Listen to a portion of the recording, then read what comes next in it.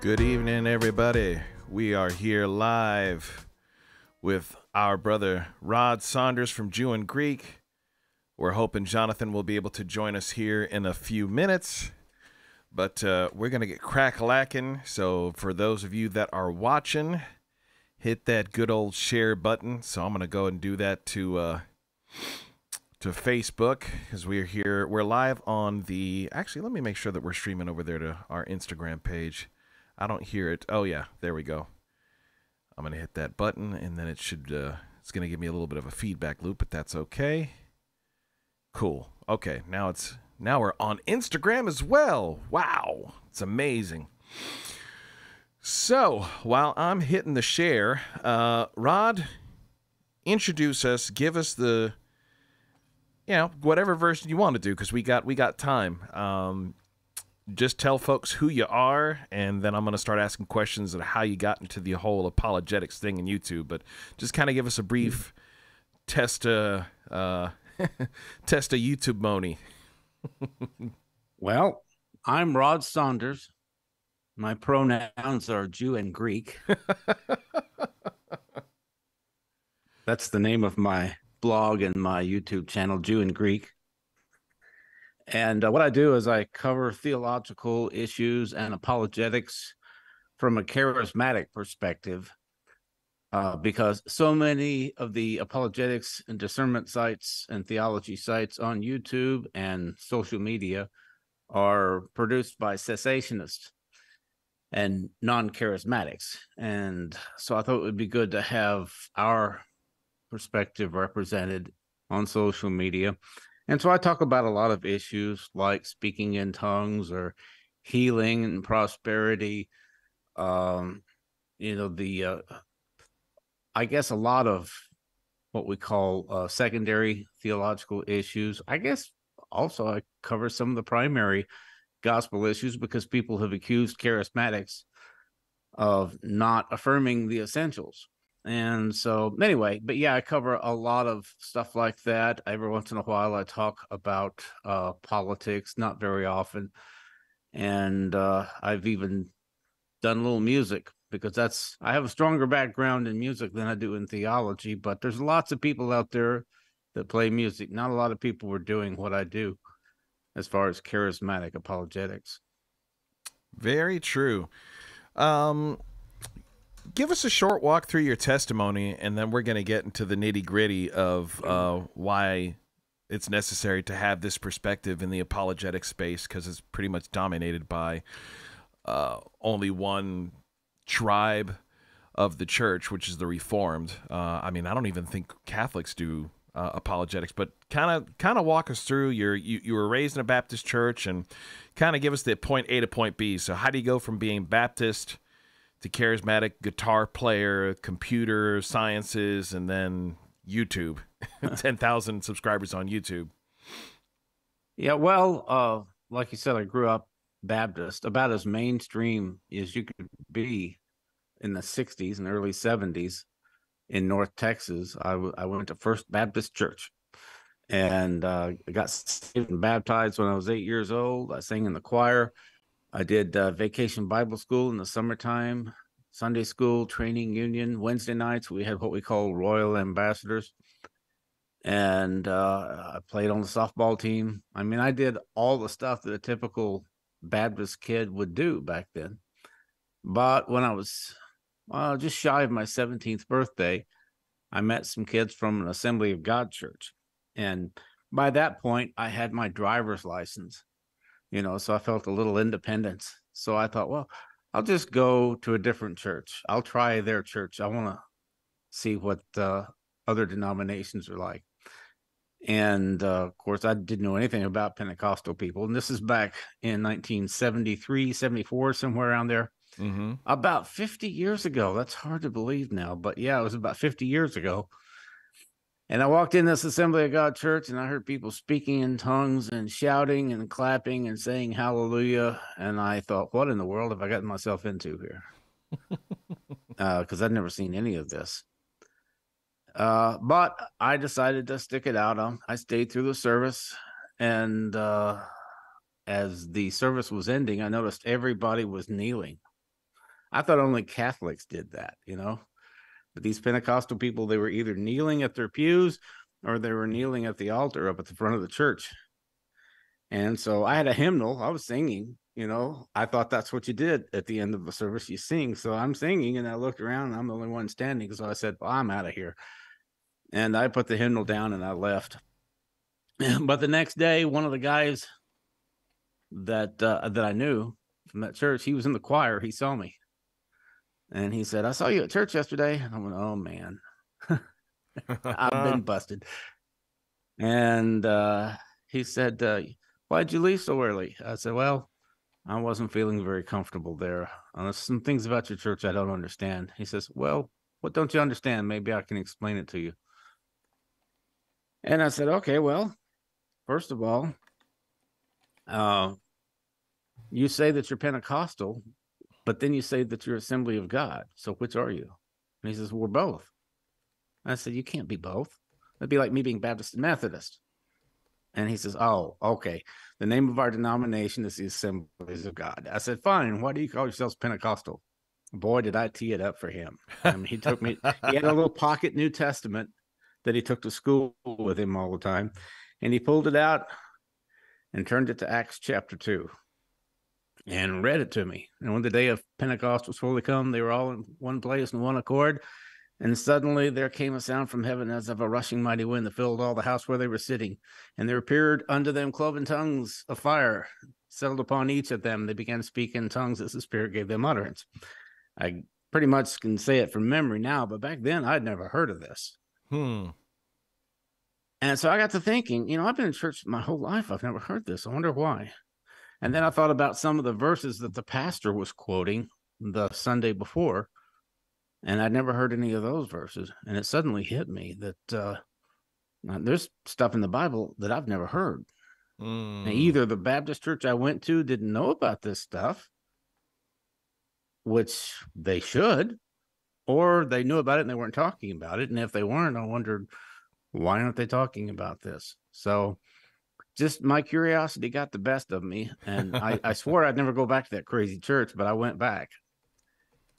And I kept going back, and before I knew it, I was one of them. And so it's been a long road. That was 1974. And from then until now, I've gone through a number of other discoveries, theological and so forth. And I haven't been to an Assembly of God church in many, many years, but I go to charismatic churches because they're very, very comparable doctrinally, especially my stream, because I went to Kenneth Hagin's Bible school and he was an Assembly of God minister for years. But anyway, yeah, the whole thing started because I wanted to learn to play the banjo, and the banjo that I got belonged to a guy in that church. Because I'm a musician. I started on the piano when I was a kid, and then I went to the guitar, and then I went to the banjo. And then in my 20s, I picked up the fiddle, mandolin, and the bass. And that's really what I focused on for years. I mean, I went to Bible school, but I never envisioned myself as a pastor or a missionary or evangelist or anything like that. I'm a musician. Yeah. So I just focused on the music for years and years. And then a few years ago, I noticed when YouTube came along that there's so much stuff on YouTube that was just wrong about charismatics and word of faith people. And I said, why doesn't somebody set the record straight on this? And I thought, well, maybe they don't know how. Maybe I need to. And so I started doing a lot of videos that presented our perspective on things. And eventually people started noticing the work that I was doing, and the channel started growing. So I got about 20,000 followers on Facebook, about 10,000 subscribers on YouTube. So it's not a big channel, but it's probably a lot bigger than I ever envisioned it when I started. It's funny. So we've got a couple here in the comments that Miss Vicky Adkins says that your testimony is very similar to hers. She came from the Presbyterian Church, and I can't remember. I think this was a live stream that you and I talked about our experiences in the Presbyterian Church post being Charismatics. You attended one, I think you said for 2 years or 3 years, was it? Or was it longer? Oh, me? Yeah. Yeah. I'm sorry. I was getting confused there. A couple, 2 or 3 years back around 99, because I remember I had just started going to that church when we started talking about Y2K. Gotcha. And Yeah. then So, I left about a year. Well, I left after 9/11, so I left in probably 2002. It's about 3 years. gotcha. And we just got this connected to your channel, so we got folks coming in from Jew and Greek. I help Rod with some of his YouTube algorithm stuff, so he's I was able to do that while you were talking. I was like, wait a minute, there's got to be a way, because anyway. But yeah, so Miss Vicky said that she came from the Presbyterian Church and her testimony similar. And Miss Janet Rex wrote said she didn't become one of them till she moved to Florida and found Randy and Paula White. So that's interesting. That was a Church Without Walls. Is that church still in existence? I don't think so, right? I couldn't tell you. I met them about the time that they got that thing off the ground, but they got divorced, and so I don't know whatever became of the church. Yeah, she married homeboy from Journey, so Slash. She married Slash. No, don't stop believing. Kane, I think is it Paul Kane? Jonathan? No, that's Jonathan Kahn. Oh, it's something. I'll look it up. Presbyterian to Baptist to Assembly of God. What a road. Yeah. Well, I think you went Baptist to Pentecostal to the Presbyterian Church. So, talk a little bit about because you actually got to study under Kenneth Hagin himself, right? Mm-hmm. Yeah. Talk a little bit about that, because this is actually something I don't think, and I've seen nearly every one of your videos on your channel, and I'd say at least a third of them I've watched more than once. I am really blessed by your ministry, bro. If you had a Sunday school class, I would be that guy that was like in your class so much after 3 years, you'd be like, Gabe, we're going to teach this. You can teach this because I know you know this backwards. So I'm going to be on vacation and you can handle Sunday school this weekend. Share a little bit about that experience, because you're able to discuss this issue of word of faith because you studied with this guy that kind of coined this phrase. I mean, with him personally. So tell us a little bit about that. What was it like studying under Kenneth Hagin, and what you learned about the word of faith? Well, first of all, I have to go back to my Assembly of God days. My Assembly of God pastor knew Kenneth Hagin.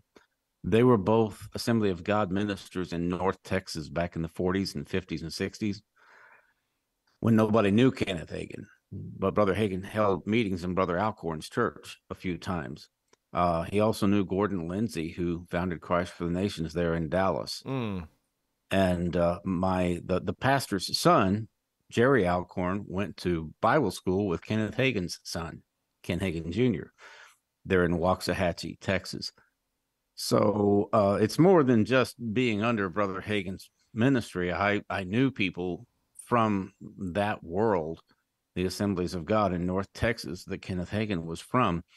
And I started reading Kenneth Hagin's books while I was going to that Assembly of God church, which is why I ended up eventually going to Bible school there up here in Tulsa. So it was a really powerful experience, because for one thing, the first thing that happened when we got to Bible school was we watched a video presentation that had been recorded there a couple of years earlier by Fred Price called Faith, Foolishness, or Presumption.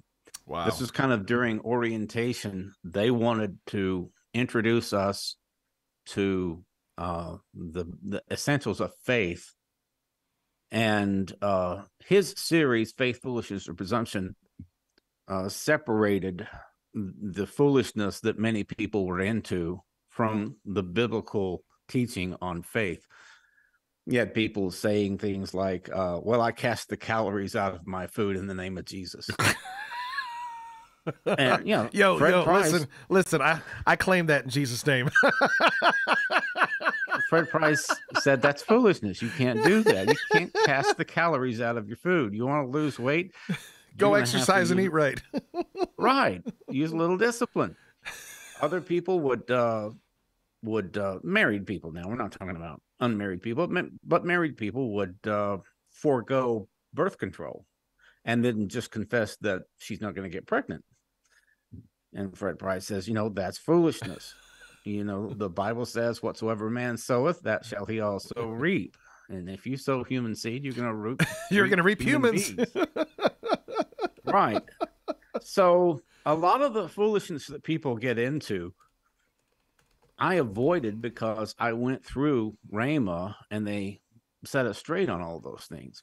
People got into extremism on confession. They were just going around confessing this, confessing that. And listening to Brother Hagin teach on it, you realize that when you confess something, it has to be something that you've already got a revelation of it in your spirit. You've been in the Word, it's come alive to you, you've meditated on it, you've been in prayer about it, and you've built up a personal word in your spirit about this thing. And he said a lot of times he won't pray about something or confess something until he's meditated on it for a while and gotten it deep down into his spirit, so he's got the revelation of it. And you don't just go around, well, I confess a new car, I confess $1 million, I confess I'm going to win the lottery, people got a little bit crazy with stuff like that. And of course, just like today, and then nothing happens, and then they say, well, that stuff doesn't work.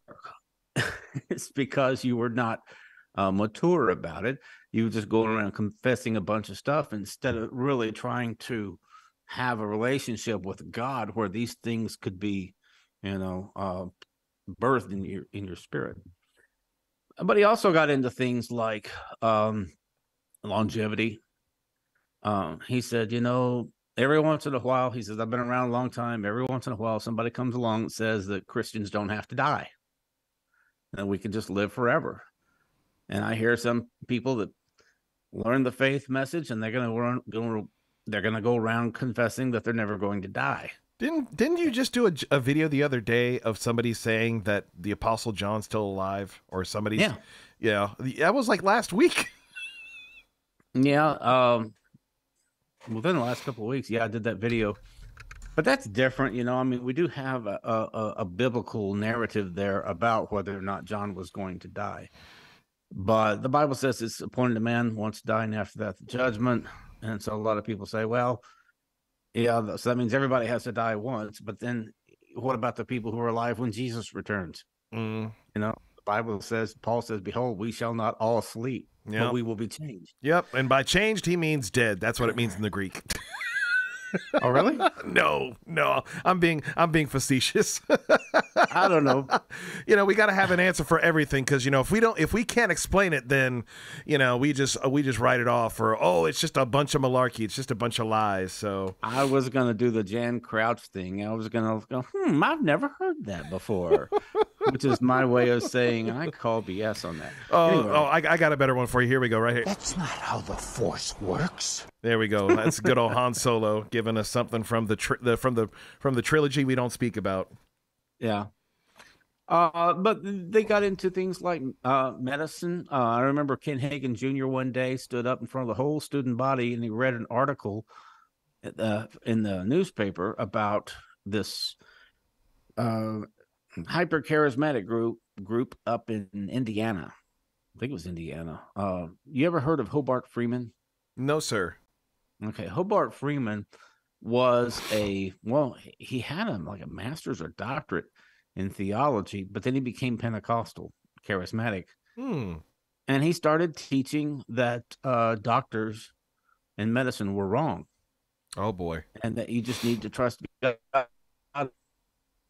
And people in his church were dying of stuff they could have been treated of. And so they came under investigation for a dozen different cases of manslaughter and he ended up dying from something he could have been treated for. Wow. And so Ken Hagin Jr. read that article, and he says, this is the kind of stuff that we need to avoid.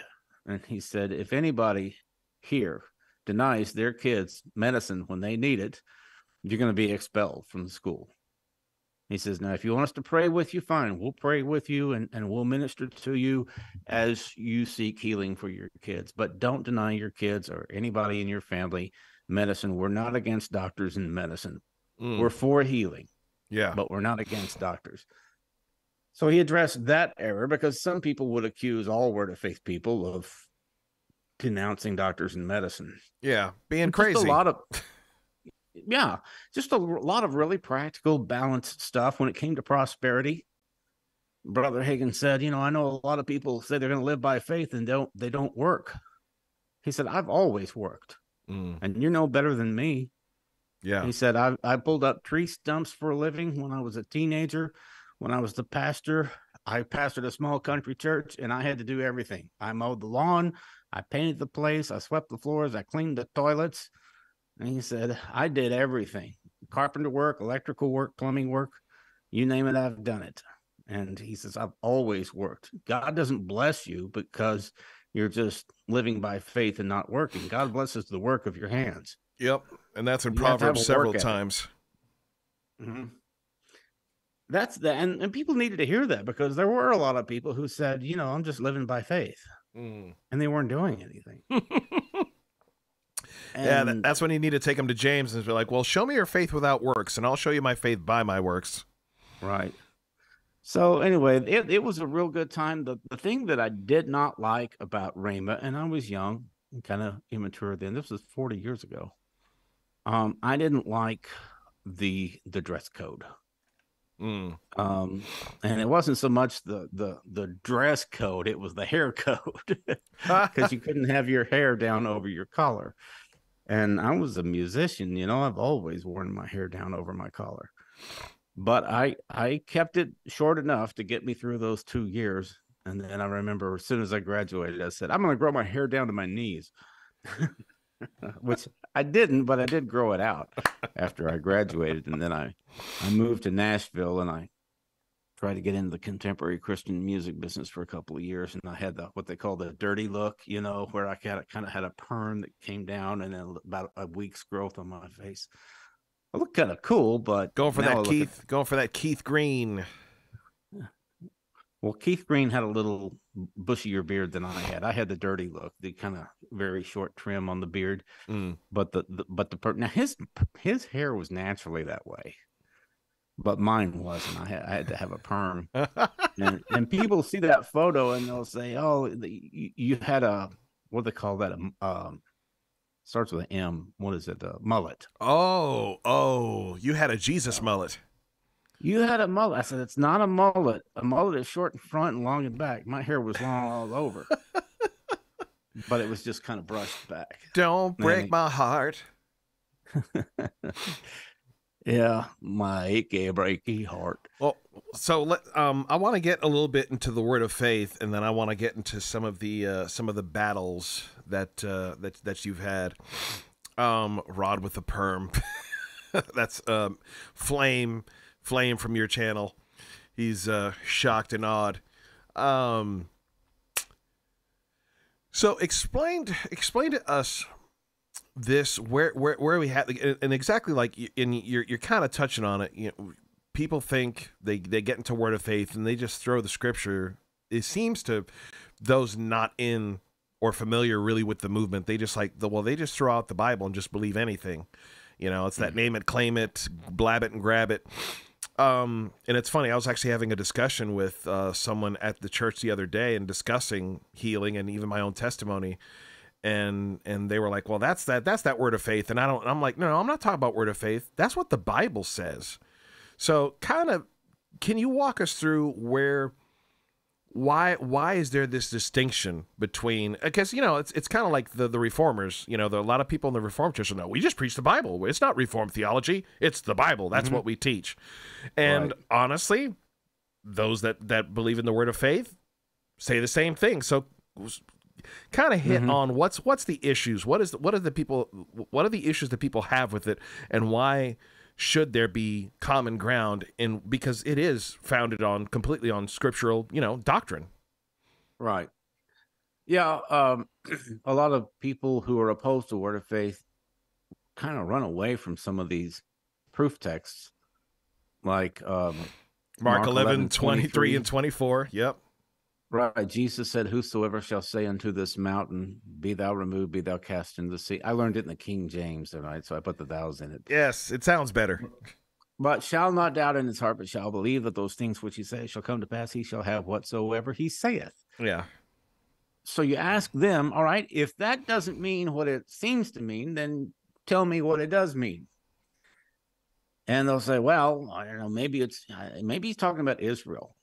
Or, maybe the mountain represents, Israel, or the when Mike Winger taught on this, he brought up the Talmud and the temple, and the mountain represents this and that. Yeah, that's like when they're talking about that was actually interesting. That was something I learned that they believe that when he cursed the fig tree, he's like, well, he was killing Israel then and replacing it with the church, and I'm like, what are you? I was like, what? I thought you guys don't eisegete. That is the biggest. Well, that would be your replacement theology. Oh, big time.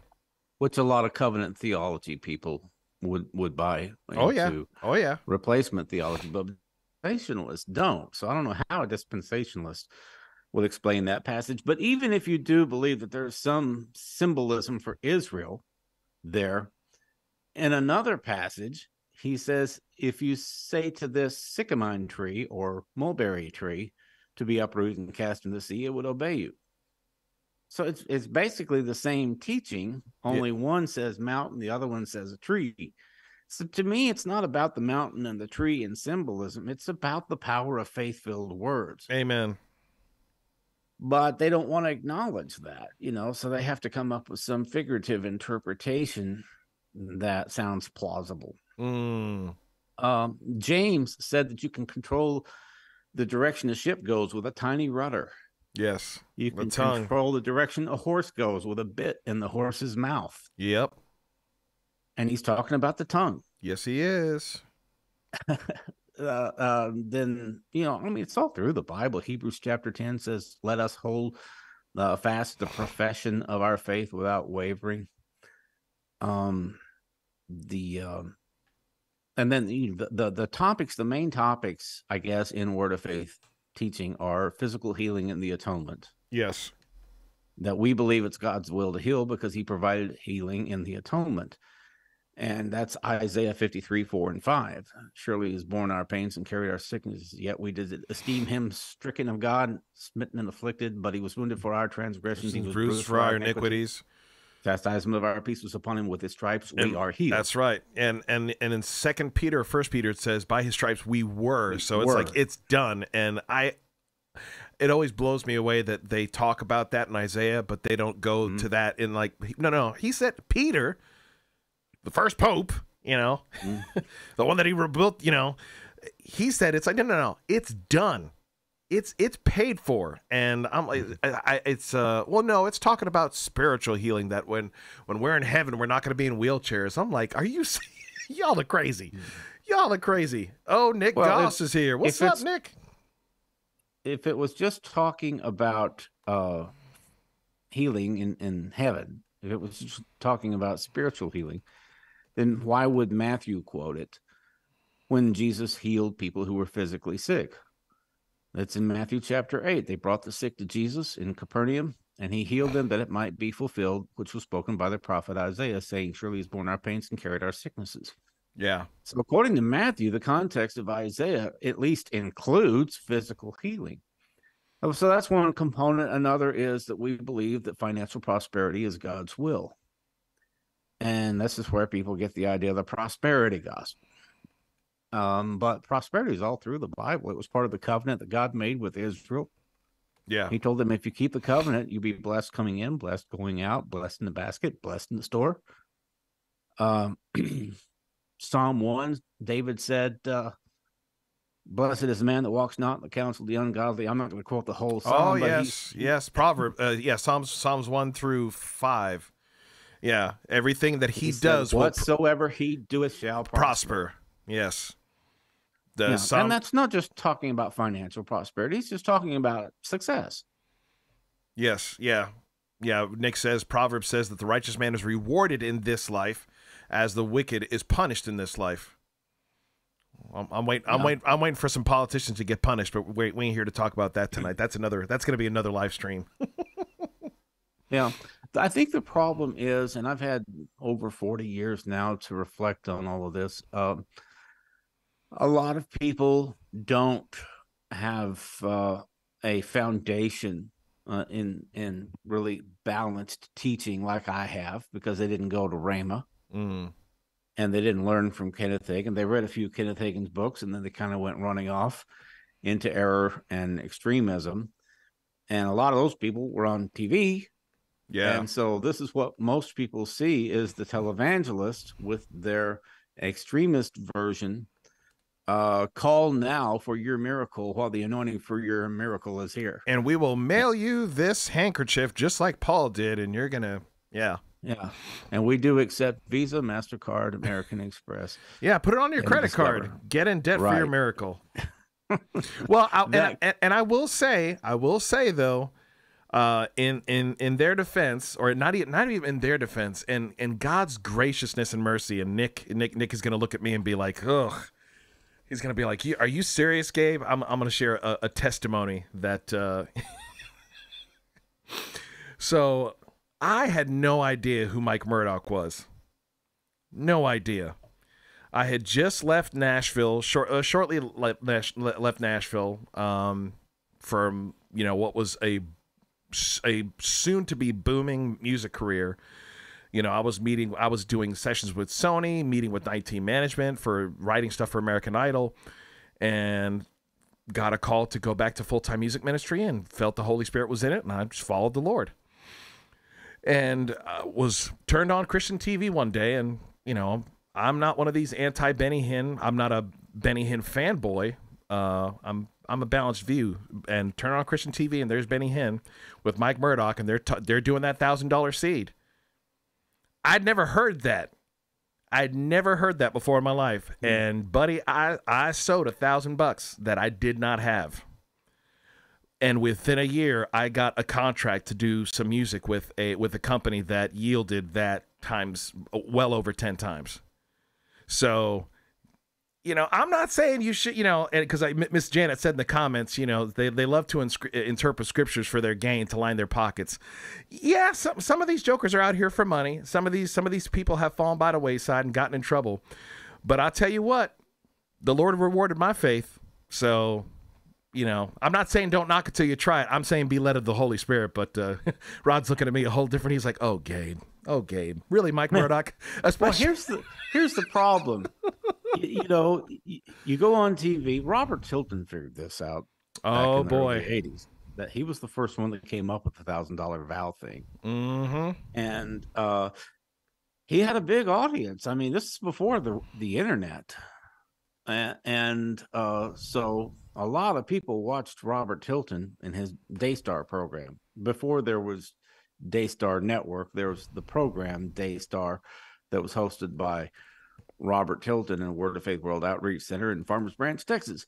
But he knew that if there's 50,000 people watching, and he says, hey, send $1,000 in and you're going to get your miracle. Yeah. And let's just say that half of 1% of those 50,000, let's see, 1% would be 500, and half of those that'd be 250. If you got half of 1% to send $1,000 in, that's 250 people sending in $1,000. That's $250,000. That's $250,000. And in the 80s, that was real money. In the 70s and 80s, that was real money. Now, out of those 250 people, how many of them are going to have some sort of a financial windfall? Unexpected. Maybe 5%. What's 5% of 250?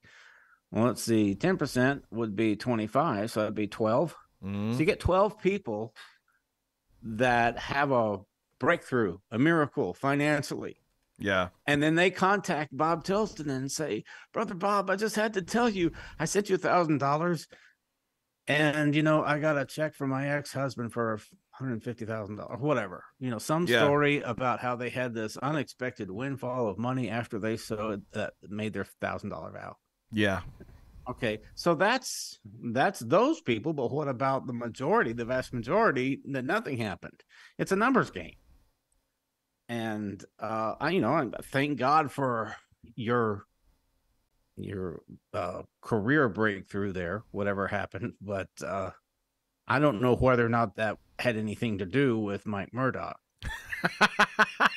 No, I don't. We don't give the glory to Mike Murdoch at all. Or sowing into Mike Murdoch. I think if you'd given that money to Billy Graham, or I don't know how long ago it was it before Billy Graham retired? Before he passed. No, it was actually in the Benny Hinn's ministry, because I still get stuff from them. Okay. And and honestly, I didn't feel.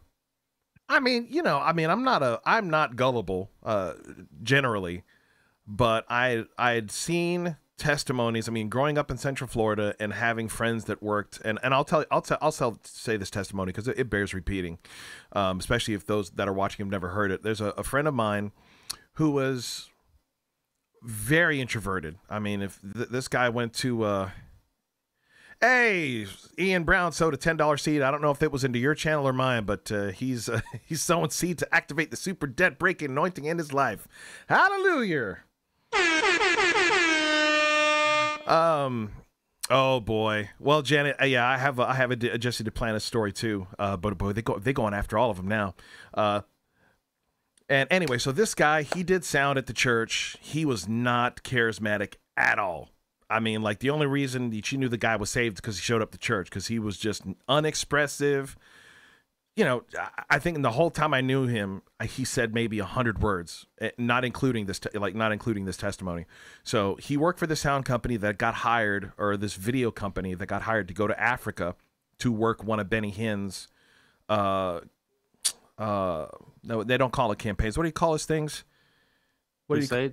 Crusades, yeah. And this is like, when he told me the story, and like, mind you, this guy never says anything. I was like, wow, this is incredible. So, they're going out there with warlords, and they got to have security with AK-47s. They're going out there in the sticks. Something well over 100,000 people are there.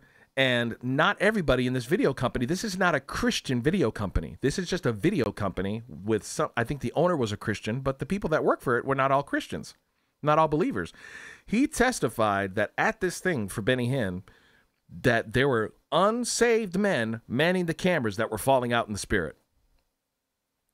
Now, I don't know what you do with that.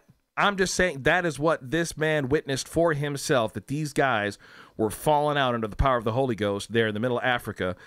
And they had no reason to fake it. These were not believers. So, put that, just put that away. So after reading his book, The Anointing, hearing testimonies like that, I'm like, listen, I know the guy ain't perfect. I know people say what, and this is even before I had a better understanding of what biblical prosperity was. Because before then, I agreed with most everybody, all these televangelists, but I didn't see Benny Hinn as a televangelist. Just because he was on TV, I didn't see him as that. So that's, take that for what it's worth, my friends. Well, brother, I'm happy you got your miracle.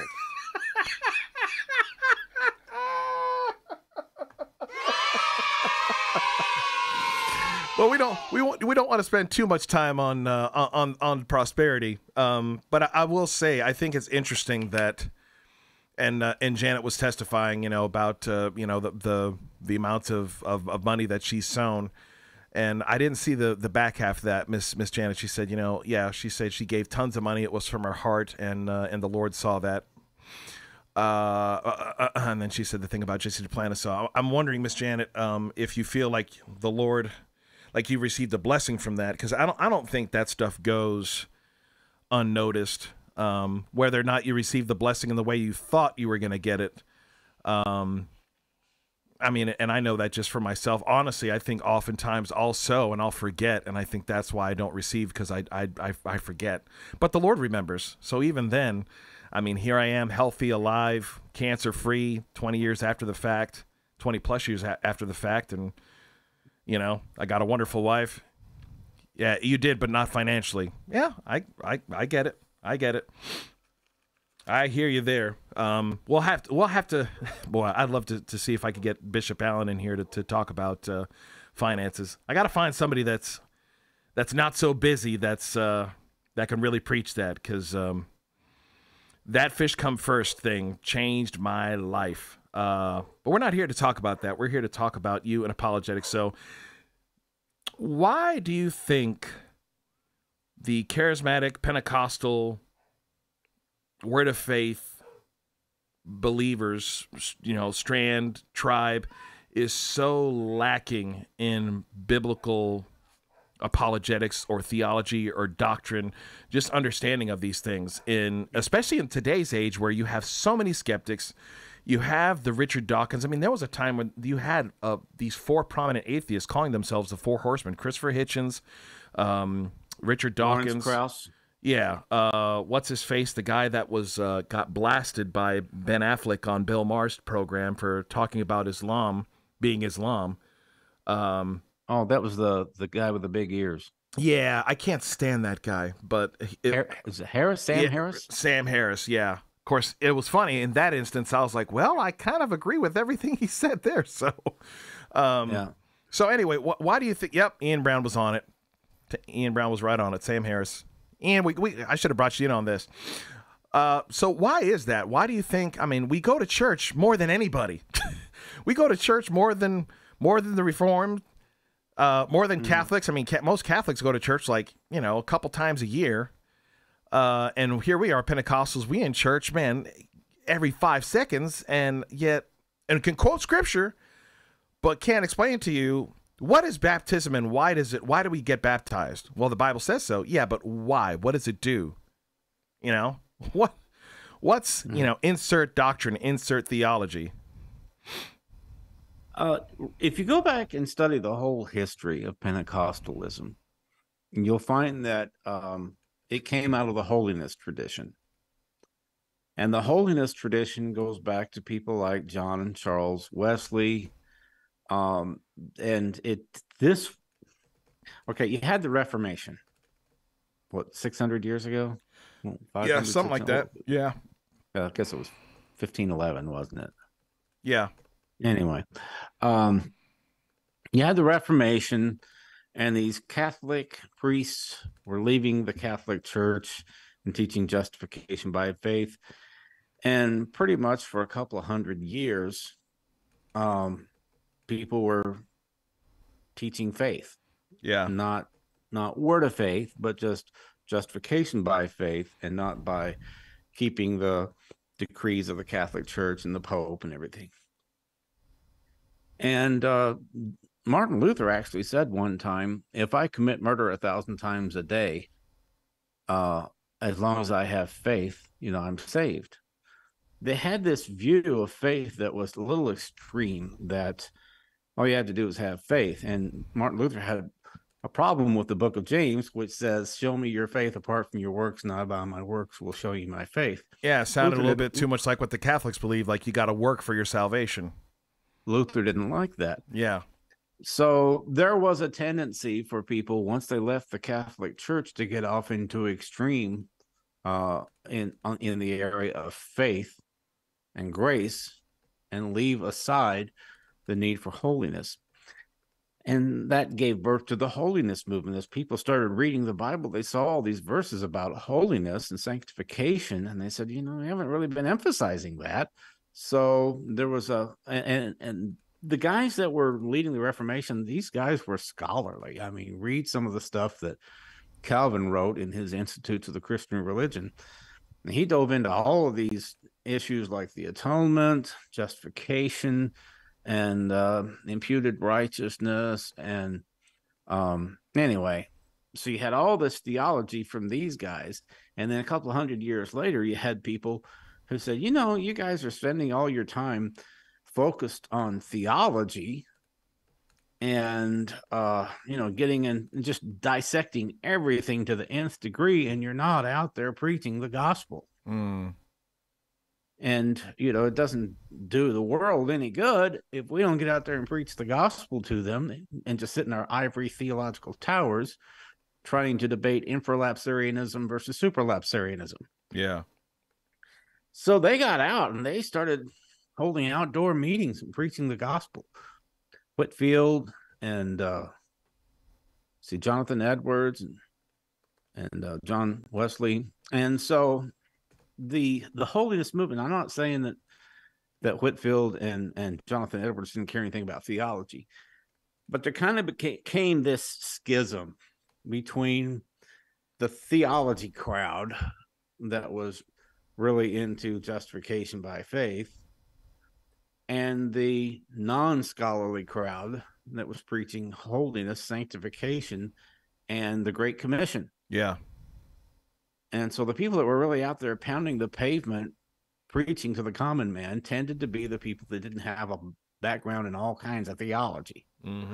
But they had the passion, the fire to get out there and preach and win the world to Jesus. And then the Reformed crowd tended to, preach only in churches after getting their seminary degree. So you're saying things really haven't changed much in I'm saying history repeats itself.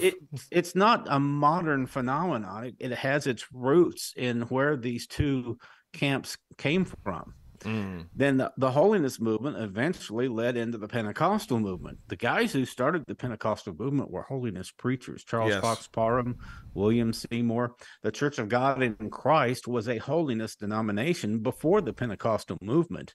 Yeah. And they just absorbed Pentecostal theology into their holiness theology. Yeah. So the roots of Pentecostalism are in holiness. And they tend to be people who don't study theology to the nth degree, but they get enough theology to where they can get out there and win the world and pray for the sick, cast out devils, and do whatever. But if you've watched my videos for any length of time, you know that I've emphasized that we need both. We need an emphasis on good theology. Yes. We need to know the Bible, but we Yes. also need a passion to get out there and reach the world. We don't need to sit around debating theology all day long when there's people out there who've never heard the name of Jesus. Yes. So we can do both.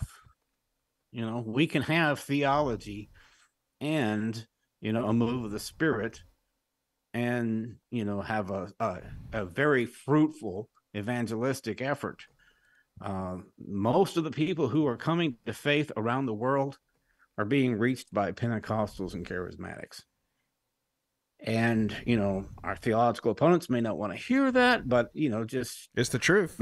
Read the statistics from Fuller Theological Seminary. They teach on missiology and church growth, and the numbers are there. You may not see it so much in the United States, but you go like Chris Harrison, my friend in Thailand. He's a missionary in Thailand. 1040 window. Yeah. He said, you hardly find Christians over here that aren't charismatic. Yeah. AIM 1040. AIM 1040. That's his ministry. Yeah. The 1040 window. I don't know how it's broken down, but the idea is that most of the unreached people in the world are in that window. Yep. And then you have Scott Camp, my Baptist friend who grew up in my hometown. I never met him until 2 years ago, but we grew up in the same city. And he got saved and went off to seminary and he got a doctorate, and he was the dean at the Criswell Bible Institute in Dallas. Now, Dr. Criswell was like, he was like Billy Graham. He was right up there with the upper echelon in the Southern Baptist denomination. And Scott was the dean at his seminary, and then he started speaking in tongues. And he lost his job. They kicked him out. You interviewed him, right? Didn't you interview him on your channel? Yeah. I'll interview him again. He's a great guy. But he's a missionary in Ghana now. I mean, He's in the United States right now, but he's going back to Ghana. That's where he feels his calling is. But he told me, you get over there into Africa, you need the power of the Holy Spirit, because you're dealing with people that have a background in voodoo, witchcraft, real witchcraft. Oh, yeah. I mean, real demonic manifestations, people that will put curses on you, and not like, they're not playing around. These are real demonic manifestations that these people walk in real demonic power. Yeah. Yeah. And so he said, you better, the power of the Holy Spirit, you better know how to pray in the Spirit when you get over here. So that's just the reality. The evangelism is being done primarily by people who speak in tongues. Yeah. And then what happens is, and I'll get criticism for saying this, but it's been my observation that everywhere the Charismatics go and evangelize, the Reformed people follow, and they convert the converted to Calvinism. Proselytize. You're getting bad theology from these Charismatics. You need to come to a Reformed church where you can get sound doctrine. Come to a higher level. Come to the MBA. We're the pros at this. They're all over the world. In South Korea, a man contacted me. He read my book, and he said, you need to get your book translated into Korean, because there's a lot of Reformed churches over here in South Korea that are pulling people out of the Charismatic churches.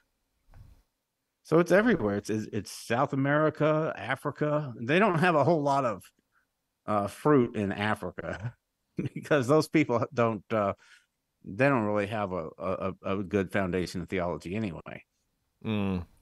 And they're just more likely to go charismatic because of their background in superstition and everything, and supernatural. They definitely believe in the supernatural in Africa because they've seen it. Only it's not necessarily of God. They experience the other side, big time. But you get over there into places like South Korea. I don't know about Vietnam and Cambodia and some of those other places. I don't think there's a large Christian community. No, in those other countries. It's more Buddhist, Taoist, Islam is getting a strong stronghold. They're really growing in Southeast Asia, but it's because there's such a void. Buddhism. Yeah. Well, South Korea was Buddhist before Billy Graham went there back in the 50s, and he held his crusades there, and a lot of people came to Christ, and one of them was Dr. Cho. Yep, from the Rock Church, who founded the Yoido Full Gospel Fellowship, an Assembly of God church in South Korea, and became the largest church in the world. 1 million people. Yeah, and in the 1970s, my former pastor, one of my former pastors, had been over there to South Korea. He knew Dr. Cho, and he'd spoken at his church, and he'd been to Prayer Mountain, where they go. Oh, yes. You talk about this 24-hour prayer network in Kansas City. They had 24-hour prayer back in the 70s in South Korea.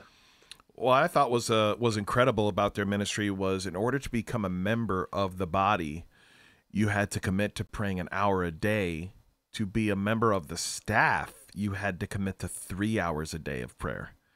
Wow. That is radical to the Western mind, but especially the Western American mind, where prayer, if there was some kind of, and this is Pastor Allen talked about this in his one of his first series, and I've told him several times. I was like, you need to re-release the first edition. He thinks the second edition of this teaching was better. I told him, I've listened to both of them more than 5 times, but the first edition I've listened to 10 times. It's called Teach My Hands to War, and it's about prayer. And he talks about, in the statistics that they polled Protestant preachers across the United States, and they asked them, what's the 10 most things that we're lacking, or 10 most important things? Oh, it was evangelism. It was this. It was outreach. It was blah, blah, blah. Prayer wasn't in any of the top 10. So just showed you how messed up our priorities are. We had a couple questions I wanted to make sure I asked them before we got too far in the comments. Chris Cap says, is the discernment of the congregation of any church, choking the truth out of this world's belief of the way, the truth, and the life of believers. Of the way, the truth, and the life of believers. Is the discernment of the congregation of any church, choking the truth out of this world's belief of the way, the truth, and the life of believers. I'm not really sure what he means by that. Yeah, maybe, can you rephrase that, Caps? Because when I read that out loud, I'm like, I don't know what you mean. He'll rephrase it, hit us in the comments. Flame from your channel said, hey, Rod, is there a mainstream word of faith view that you don't fully agree with? And I have one that I actually want to do a separate episode on, but I want to let you answer first. Yeah, I don't want to start up any controversy here. There are secondary issues, but I do not hold to the prevailing view on tithing. I do believe in giving, and if you sow sparingly, you'll reap sparingly. If you sow bountifully, you'll reap bountifully. Given it shall be given, good measure, pressed down, shaken together. I believe in all that, but the way that people teach tithing based on Malachi, that if you don't tithe, you're robbing God, and if you do tithe, you're going to be rolling in dough. I think that that's a misapplication of Old Testament tithing, because what Malachi was talking about was bringing a tenth of your crops and every 10th animal into the storehouse to provide for the Levitical priesthood. And the Levitical priesthood went away with the temple when it was destroyed in 70 AD, but really, for all practical purposes, it ended for us when the curtain was rent in twain and the new covenant began. Yeah, that's my view. I don't, but I wouldn't necessarily call that a word of faith doctrine or belief. I think because there's a lot of outside of the charismatic church that preach and believe tithing, but what's something specifically in the word of faith that is mainstream or just widely accepted that you look at and be like, I don't know about that you even partially disagree with? Just to add, my grandpa in the Baptist church, he tithed. He was a big believer in tithing. He said, I've always tithed and the Lord's always taken care of me. So that didn't start with word of faith. Anyway, my view on the atonement is different from the prevailing word of faith view that Jesus descended into hell and suffered in hell as part of the process of atonement. I don't see that in Scripture. I believe that the sufferings of Jesus were on the cross, and then before he gave up the ghost, he said, Father, into your hands I commit my spirit. So, it's just a different theory on the process. It's not a different theory on the efficacy of the atonement. I believe that the atonement is available to anybody who believes. Yeah. Where some people would say it only applies to the chosen from the foundation of the world. So, but the way that E.W. Kenyon taught it and Brother Hagin taught it, I don't agree with. But like I said, I think that's a secondary issue. And Brother Hagin was pre-trib on the rapture. Of course, that's not a word of faith view. That's just a dispensational view. I disagree. I used to be pre-trib. I'm not anymore. I'm pan-trib. I've moved away from a solid dispensational pre-trib view. Let's see. The hundredfold return. That's something that's commonly taught in the word of faith movement. Okay. Brother Hagin didn't teach that. Well, doesn't it say 20, 60, 80, 100 or I think it's 30, 60, and 100. 30, 60, 100. Yeah, that's it. But that's talking about houses and lands and family. It's not talking about money. He said, whoever has left houses and lands and fathers and mothers for my sake in the gospel will receive 30, 60, 100-fold. Well, wasn't that directly after in one of the gospels after the rich, the guy wanted to come and be a disciple, and he's like, well, you need to obey the commandments. He's like, I've done that. Well, you need to do this. I've done that too. He's like, good, then sell everything and follow me. And he's like, and And he went away sad. And then they asked him, and he said, well, with God, things, with man, things are impossible, but through God, all things are impossible. And then he goes into that. And I actually was just reading that in Matthew the other day. So I think an argument could be made in the full context. Now I feel like I'm doing a Mike Winger or Alan Parr video. Well, in the context, if you go back a few chapters. Yeah, context does have its place. Absolutely. But yeah, the chronology there was the rich young ruler said that he walked away sad, and Jesus said how hard it is for those who trust in riches. Now he started off saying, yes, how hard it is. It's easier for a camel to go through the eye of a needle than heaven. And his disciples were astonished, and then he said it again. And when he repeated it, he said, those who trust in riches. Yeah. And the disciples said, well, who then can be saved? And he said, with men, it's impossible. With God, all things are possible. And I think at that point, Peter said, behold, we've left everything to follow you. Yeah. And that's when Jesus said, there's none who's left houses and families who will not receive 100-fold, 30, 60, 100-fold in this life, and in the world come eternal life. Yes. Which some people conveniently, when they do a disagreement of that, and they're like, well, he's talking about heaven. I'm like, are you serious? He says right there, he says in this life and the next. Yeah. But I think what he's referring to there is when the disciples went out and preached the gospel, they would have family, they would have a place to stay. People opened their homes to them. They had family among the fellow believers. So you take more of a sisters in Christ. You take more of a reform, like a lot of reform people. That's how they would teach it. Not many in this camp. Yeah, Kenneth Hagin taught it that way. Oh, no, really? Yeah. Okay. Kenneth Hagin said, I used to teach that about money, and the Lord told me that's not what that means. Read it again. And he read it again, and he said, oh, he's not talking about money. He's talking about what you leave behind: houses, lands, and family. Look at that. Now that's going to be a clip. Opus AI is going to help us make that a clip. You're going to be, and that's going to be Kenneth Hagin's true teaching on prosperity. Mm-hmm.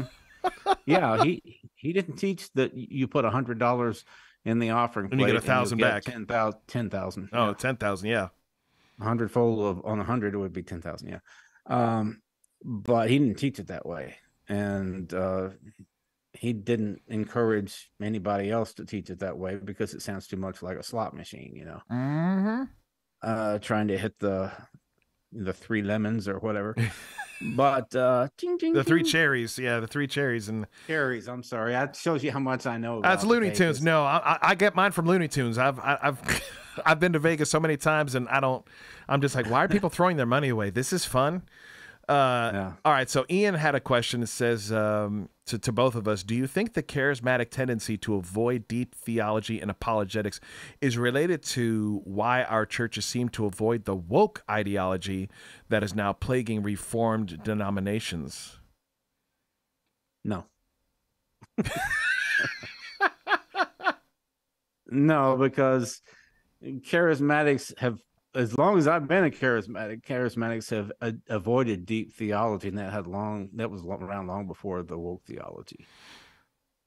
It's just an aversion to intellectualism and more of a focus on the spirit. Yeah, I'd agree with that 100%. It's not exciting. There's no rush from sitting and reading and sitting and reading and praying and sitting and reading and praying and trying to understand, as opposed to, hey, let's get into church and let's, hey,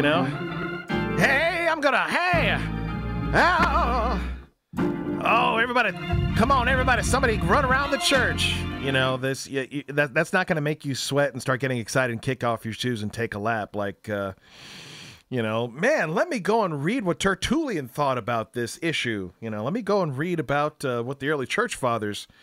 The Apostolic Fathers and the ECF. Let's see. Chris reworded his thing now. Discernment, meaning, and including beliefs of each congregation of the interpretation of preaching the word and how it is being applied. I don't know. Let me back up and see how he worded it the first time. Yeah, I'm trying to put the two thoughts together. Oh, is that why the truth of God's, or believing, maybe that is that he means, maybe that's what the truth of God's word or believing God's word is being choked out because of interpretation. You know, everybody's more concerned about their interpretation of preaching the word and how it's being applied. Maybe that's what he means. I don't know. You can definitely choke out the move of the Spirit with intellectualism and an overemphasis on theology. At the same time, you can miss what the Bible is teaching by having an overemphasis on spiritual gifts and manifestations. You know, there's a danger to both errors, and a lot of times you will hear people talk about how anti-intellectual and untheological Pentecostals and Charismatics are. Justin Peters has done a whole series on why are Charismatics so weird. But well, I always find that amusing that they'll say stuff like that. It's like, dude, do you not hang out? And they don't. It's because they hang out with only their own, and honestly, believers can be like this. I was having a conversation with Jonathan, which hopefully he never. I guess he got tied up.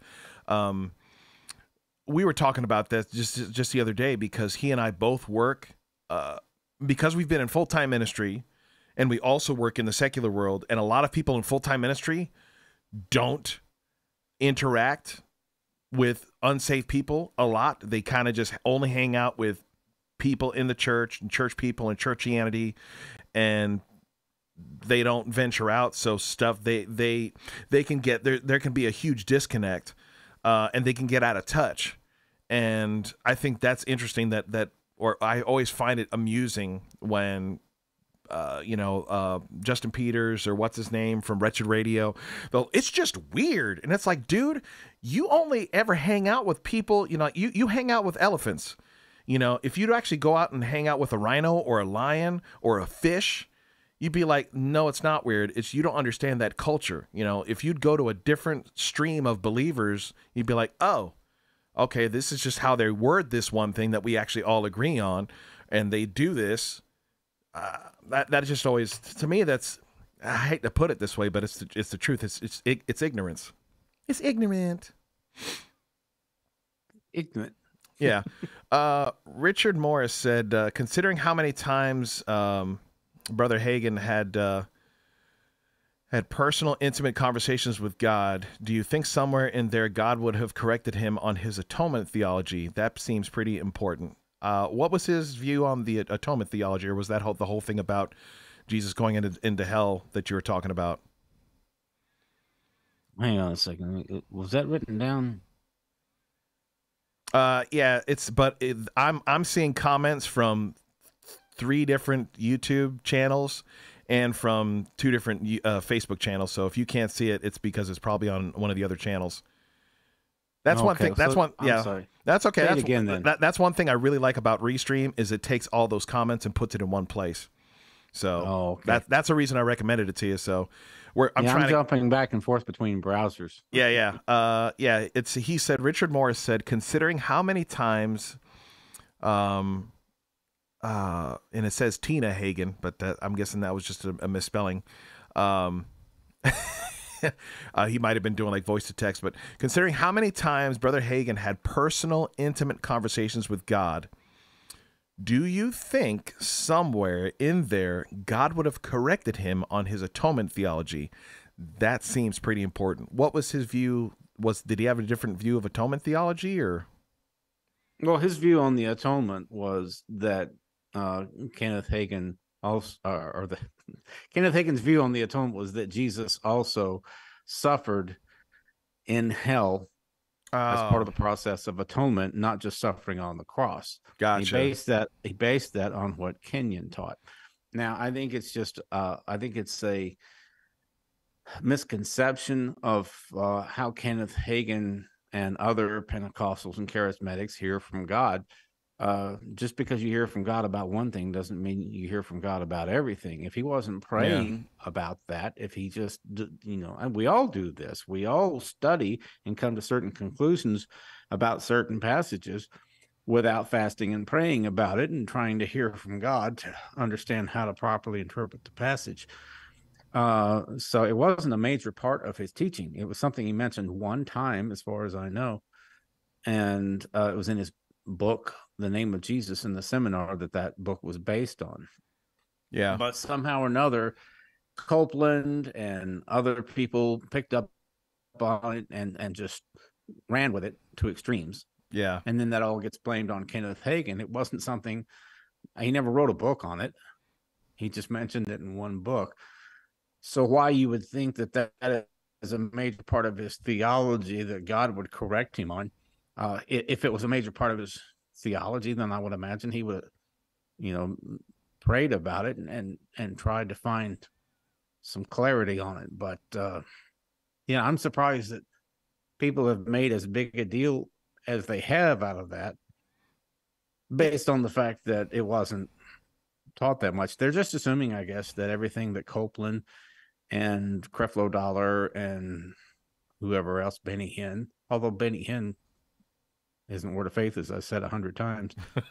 But Copeland especially, and Joyce Meyer. I think Joyce Meyer did this thing where she said the demons were jumping up and down on Jesus. They were jumping up and down on him. And that was back in the 90s, and she's moved away from that. I don't think she's taught that for over 20 years, but the tape is still out there. People still play the recording of her saying that. But that was when she went through her Word of Faith phase, and she was teaching all these things. Yeah. And she's moved away from that. But she taught it. Benny Hinn, Creflo Dollar. Benny Hinn renounced it. She moved away from it. But Copeland and there's probably one or two others. I think Casey Treat. A lot of people don't even know the name Casey Treat, but he was a Word of Faith guy up in Seattle. But it was taught by several people, several well-known ministers. Yeah, well, I don't even know why that's called a doctrine, because to me it's almost like a little footnote, because it doesn't alter what he accomplished one way or the other. Right. Okay, well, we know he went to hell. He got the keys from life, from death and hell. He got the souls from Sheol or something, but did he suffer? Did he kick, did he punch Satan in the face? I mean, to me, it's just like, okay, you're maybe a little, just to add, well, I don't want to say adding to, you're just kind of aggrandizing or what do they say? Theatricizing, you're making just a little bit more theatrical. But to me, it's never been something like, why in the world is this a topic of debate? There's when there's so many other more important things to really discuss. In my research on this, I found a quote from R.C. Sproul on this, and he said the details about what happened between the crucifixion and the resurrection are very murky, and we shouldn't be dogmatic about any of it. Look at that. I agree with that. Listen, man. This is my heart. There is so much that we in the Pentecostal, Charismatic, Word of Faith, Reformed, Presbyterian, Baptist, Southern Baptist, there's so much more that we agree on than we don't agree on. Mm-hmm. And do you have like maybe another 15, 20 minutes? Are you good? Or we still have about 40 people with us that are with us. So but I don't want to. Rod's an introvert, y'all, so this is we're trying to bring him out and do more live streams. But he gets, I love watching your live streams on your channel. He hits 50 minutes. He's like, okay, I'm tired of talking. Well, it's not that I'm an introvert so much as it is I'm almost 67 years old. And when I sit for an hour, I start to kind of stiffen up a little bit. And I need to get up and walk around so that my rear end can gain some feeling. So can get some blood flow. Yeah. So do you want to call it, or do you have time for one more? I can keep going till I fall out of my chair. Okay. All right. So when he falls out, we know it's not in the spirit, it's physical. It's not the Holy Ghost. Yeah. It wasn't Benny Hinn. We're not in Africa. What's up? Leah Williams says introverts are awesome. So, well, yeah. Yeah, my wife is an extroverted introvert. She goes to work at a salon and she is very extroverted, and then she doesn't want to people anymore. She's like, okay, I need 12 to 14 hours of no people. I want to touch on, I want you to share with us some of your interactions, because you've actually had interactions with Mike Winger, I guess a few with Justin Peters. I know you've talked to Mike Winger on the phone, and we're not asking for the gossip or the details, but tell us like some of the interactions you've had with those that have opposing opinions and doctrines, and kind of share with us some of those interactions you've had and the challenges and the good, bad, and a little, the ugly if you want to, and if you want to leave the ugly out of it, you can. Well, Alan Parr one time did a video on Joyce Meyer, and he was really hammering her because of things that she had said, on like what I mentioned a minute ago on the atonement. And I did a video responding to him, and I said that you're using quotes that are over 20 years old, things that she doesn't even teach anymore. And even when she did teach them, those are secondary issues. She agrees with you on the gospel. She agrees on the deity of Jesus, justification by faith, the resurrection, and all that. So I told him in that video that he needed to retract what he had said or something like that. Anyway, he sent me an email. And he said, I think you have some misconceptions. I'd like to talk to you about them. And so I answered him and I said, okay. I'm glad to hear that. And then about 6 months went by. I didn't hear back from him. And I said, did you decide that you don't want a dialogue? And he says, oh, no, I've just been busy. I'll get back with you. And I said, okay. The end. And another 6 months went by. So I just said, okay. So that's my interaction with Alan Parr. Which is still, I mean, like, that's pretty crazy considering the guy did he finally cross 1 million subs on YouTube? Yeah. He's So got 1 million. He's a very good marketer. He approached this whole thing.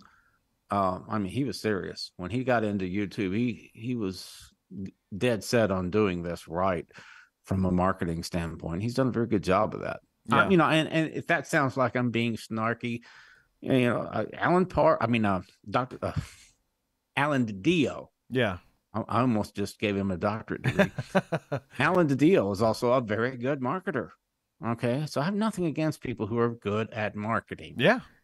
It's a skill. I'm not knocking Alan Parr. He's got over 1 million subscribers. But the thing is, it's hard to get his attention if you don't have 100,000 subscribers. Yeah. And I don't. I'm just they don't see it as it's unfortunately it's like, man, this is actually important and should be discussed, but nobody knows who this guy is, so why am I going to talk to this guy who nobody knows who he is? It's really that's kind of the way that I took it. Justin Peters and I have never dialogued other than when he leaves comments on my videos. I won't say every time, but sometimes when I do a video responding to something that Justin Peters has said, he'll leave a comment. He left one on is the Apostle John still alive? When I did that video, he left a comment. And I responded to him, and he never responded to my response. But that's what Justin Peters does. Every once in a while, he pops up and leaves comment on one of my videos. But we've never interacted beyond that. So Mike Winger and I actually had a Facebook session a couple of times where we talked. First time we were talking about the video he did with Melissa Doherty on the Word of Faith. And I said, I think you guys have some misconceptions about the Word of Faith. And I've been Word of Faith for a long time. And I think I'd like to clear some things up. And he actually told me, I haven't studied Word of Faith that much.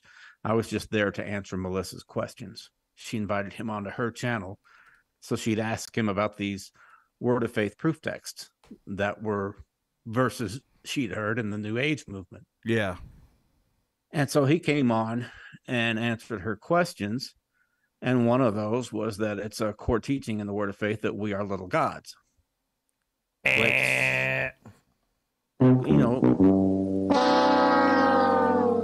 Kenneth Copeland has taught that. Benny Hinn taught it and then renounced it. And others have taught it, but Kenneth Hagin never said we're little gods. I never heard. I mean, I went to Kenneth Hagin school. We were never taught that. It's something that Copeland started in the late 80s. And it lasted for about 15 years, and I don't hear anybody teach that anymore. It's just an extremist view on the Imago Dei. But anyway, that's what Melissa Doherty said, and she was going over the verses, and Mike Winger was explaining what those verses really mean, that kind of thing. So we had a discussion about that, and that one went okay. He just said, well, to be honest with you, I haven't really done a lot of study on Word of Faith movement. I was just there to answer your questions. The second time I talked with Winger was when I was getting ready to do my response to what he had said about the Passion Translation. And because I had followed up on some things that he said, and I was going to rebut him, and I said, I want, since you and I have talked in the past, I wanted to give you a chance. Yeah, give an opportunity to, before I do this. Right. I was just trying to be cordial. And basically, his attitude was, he just kind of deluged me with all kinds of scholarly stuff about what different people have said about the Passion Translation and the translation process. And that wasn't what I wanted to discuss. I'm not saying it's a good translation. And I'm not telling you what my philosophy is on translation. I'm not a linguist. Yeah, but there was a lot of mistruths about that. I can't remember the name of the guy. Brian Simmons. Yeah, I mean, there was a lot of stuff that people said that got parroted and repeated because, one person said it and then 100 other YouTubers repeated it because this one person with some clout said it. And I think that was the thing that you were addressing. There was several straight up lies about him and his ministry that people were repeating that nobody ever bothered to investigate to see if it was true or not. Yeah, like an angel helped him. An angel gave him the translation. I think that's one of the things that he never said an angel gave him the translation. People are trying to make this into a Joseph Smith thing. The angel Moroni gave Joseph Smith the what do you call it? The Book of Mormon, I guess it was. Mm-hmm. The golden tablets. Oh, anyway, so Brian Simmons said, no, I named the translation after the angel of passion. He said, I saw an angel one time in a church service, and I asked the Lord who he was, and he said, that's the angel of passion. And so that was the end of that. He didn't say he talked with the angel or anything like that. And then when he started doing the translation, he named it after the angel that he saw, and he called it the Passion Translation. But somehow or another, an angel gave him this translation, which is silly because if an angel just gave him the translation, it wouldn't have taken him 12 years of translating it a few verses at a time. Yeah. Another thing was that he lied about his chronology. He said that it was a thrill to hand the Payacuna natives of Panama a completed version of the Bible in their own language. And Winger got to looking at the timeline. He says, well, he left Panama years before that was completed, but he was saying that he handed them a completed copy. He's lying. But he did when he came back to dedicate a church, right? Well, I asked Brian Simmons about that. I said, how do you explain the timeline discrepancy? I said, what year did you leave? He said 88. And I said, but it wasn't completed until 95. And he says, yeah. I said, how do you explain that? You said you were there when you handed them a completed copy. He said, we went back for the ceremony. And I said, oh, that sounds plausible. And I found out since then that that's a very common thing for missionaries to do because translations usually take 10 to 15 years. Yeah. You don't do it in a year or two. Not at all. The average stay on the mission field is less than 10 years. So if you're part of a translation process, you're probably not going to be there for the duration. So it's a very common thing for missionaries who have ministered to people on the mission field for years, but they're not there when it's completed. It's very common for them to go back for the ceremony because they were part of that team, they were part of that effort, and they want to be there. Yeah. And so that was his explanation. He went back for the ceremony, which, you know, I don't have any documentation that he did. I don't have any. But it's it's not out of the realm of reason. It's not like, hey man, I went to the moon and then I left my watch, and so I went to NASA and said I got to go back to the moon. Well, the Earth is flat, so you didn't go to the moon in the first place. Ha ha! My dog ate my homework. Yeah. I have to say something that Ian said in the comments a little while ago that you'll really appreciate. He said Parr is a great YouTuber and a poor exegete.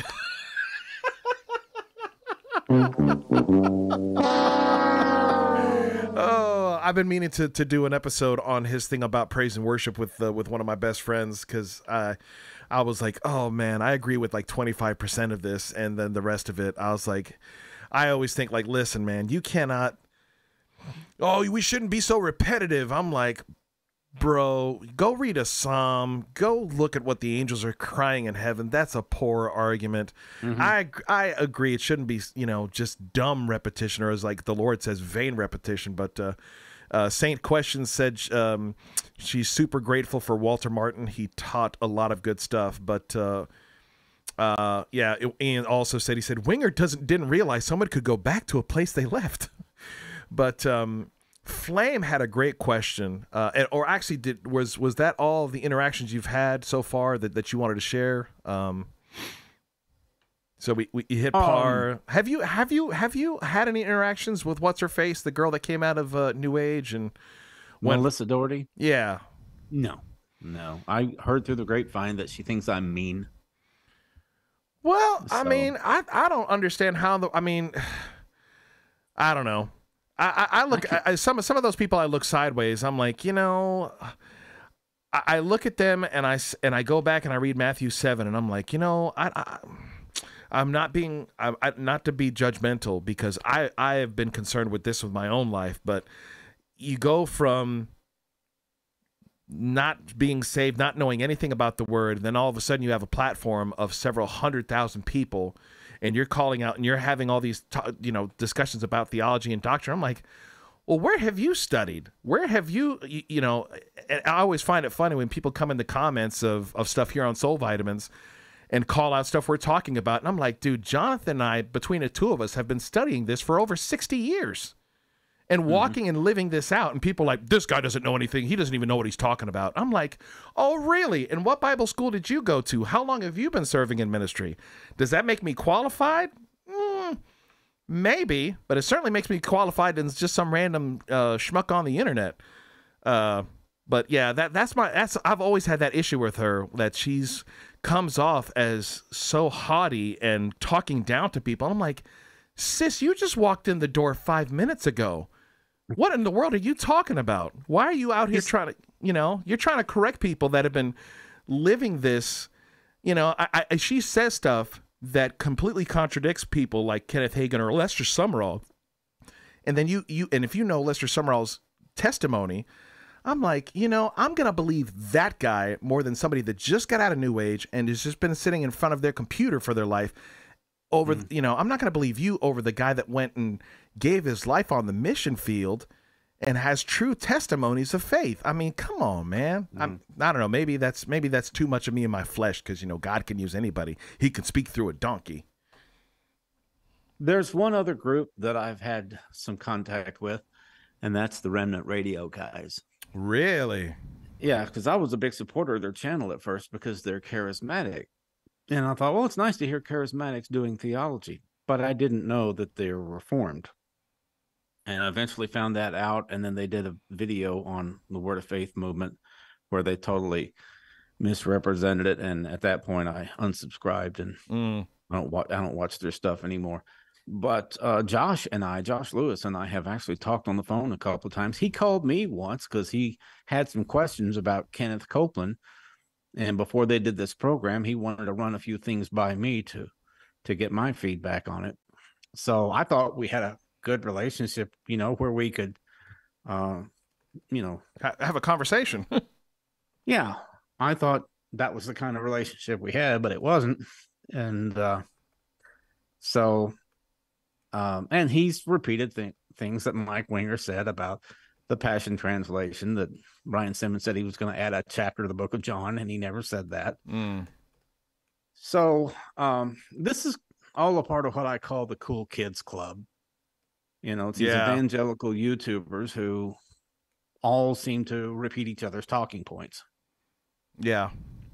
And I'm trying to build my own network of people who, you know, we may not be as good at marketing and everything, but we're, I think, hopefully more committed to fact checking and putting out factual information. Yeah, you know, when a story breaks, like with everything that was happening with IHOP, you were like, let's wait.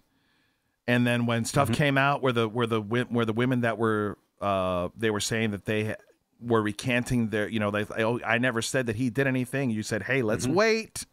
And then he comes out and be like, yeah, I did it. And you said, see, this is why we wait. I thought, man, I was like, I felt, I watched that video when you did that last video after he came out and admitted it, and I said, yeah, this should be the one that gets 1 million views or 100,000 views, and it won't, because people don't care about the facts. They don't care about the truth. They just want, hot off the press, gossip.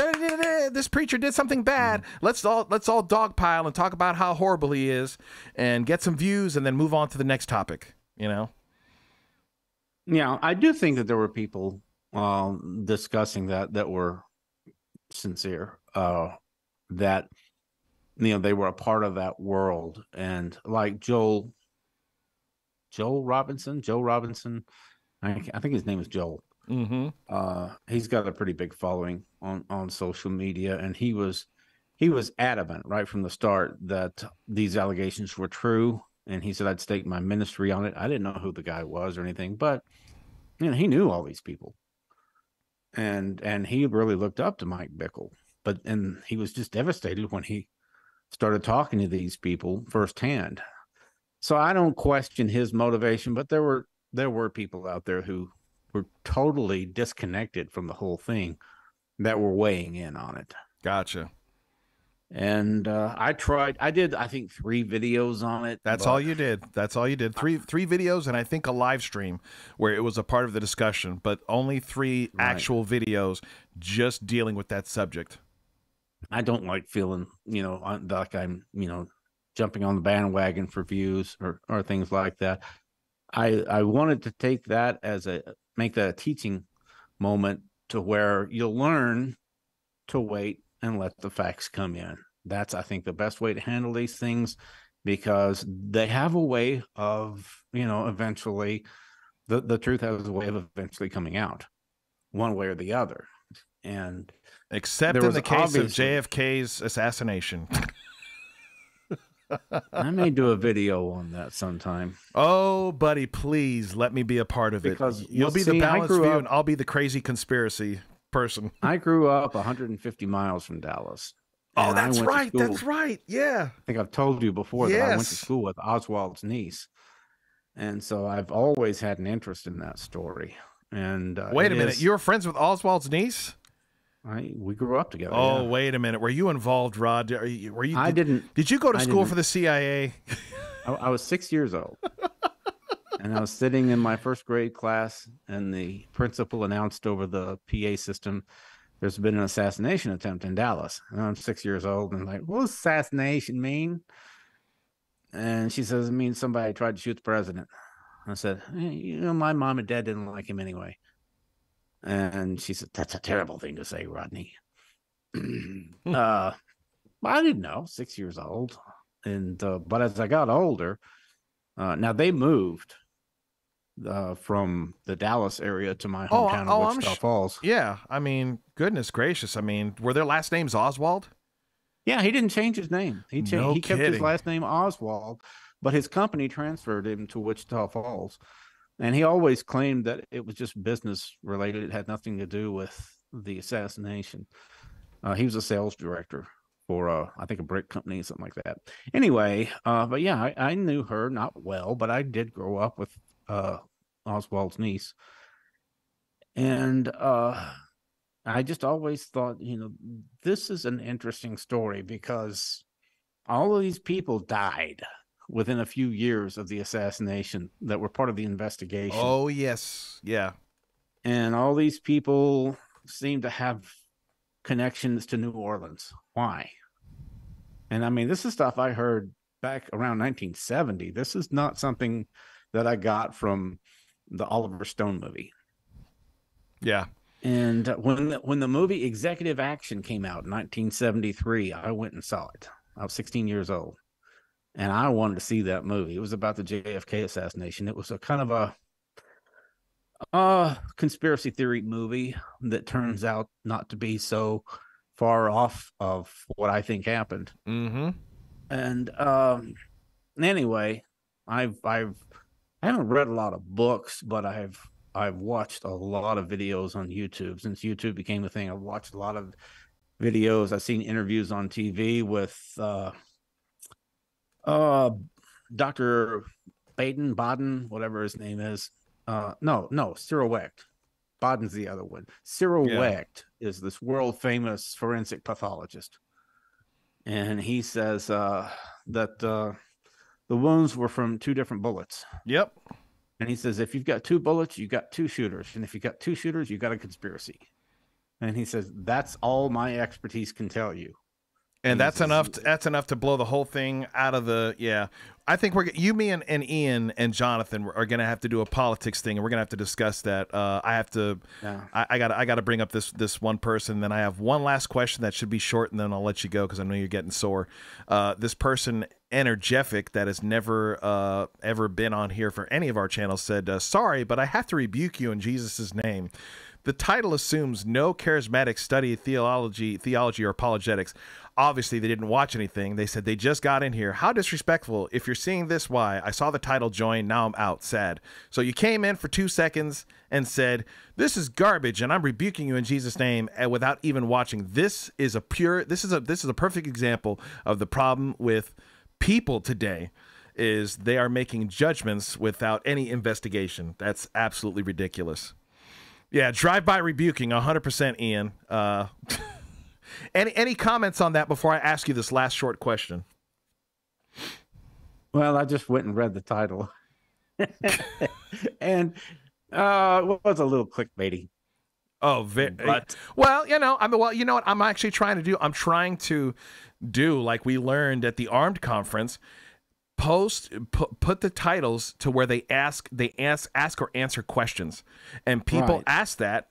They go into YouTube and they put, why don't they assume that's actually perfect that this person assumed that charismatics and don't study theology, and a lot of Reformed people believe that, and obviously they do. They just didn't want it to watch longer than 2 minutes to actually ask, hey, this is what you guys saying? Hilarious. I will say that in general, charismatics don't study theology as much as Calvinists and Reformed people. That's a fact. That is a straight fact, and that's a problem. That's why you're doing what you do. At the same time, that title was a little tongue-in-cheek. Yeah. Because obviously you and I are sitting here and discussing theology.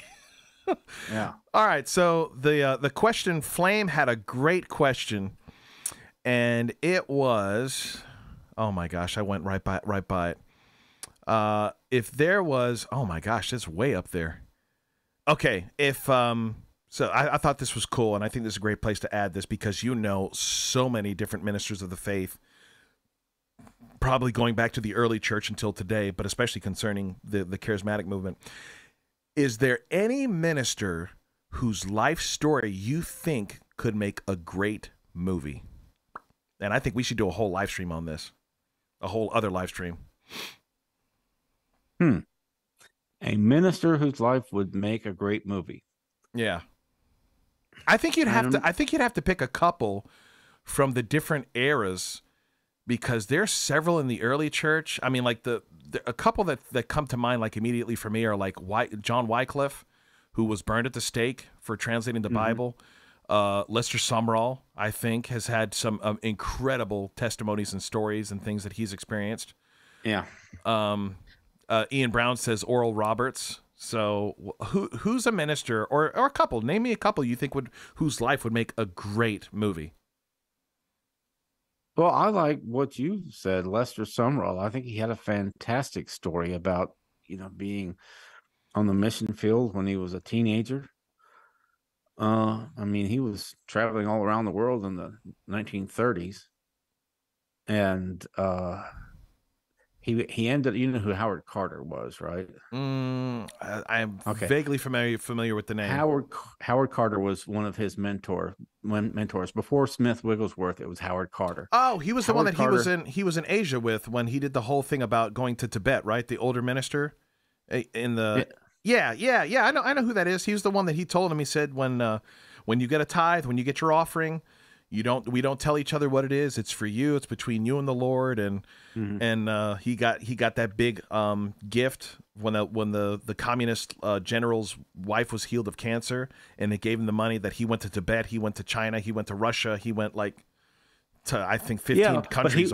Lester Sumrall went to Australia to meet with Howard Carter, and he didn't know where he was.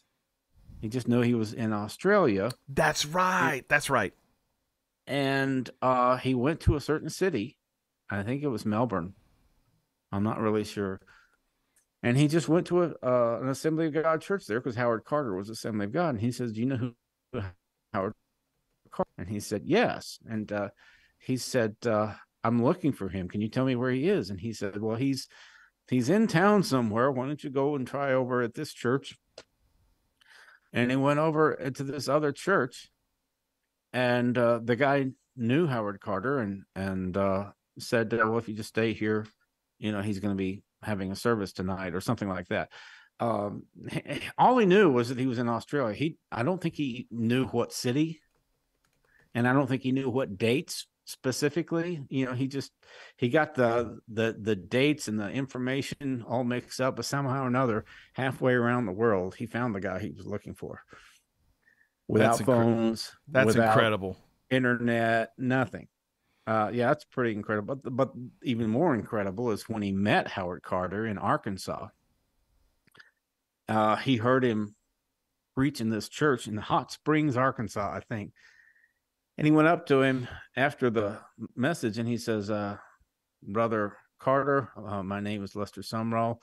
I feel like God wants me to work with you. Wherever you go, I'll go. Whatever you do, I will do. I'll be your partner and helper throughout to the ends of the earth," or something like that. Mm-hmm. And Howard Carter pulled a little note out of his billfold and unfolded it and read it back to Lester Sumrall. And it was the exact words that he had just said to him.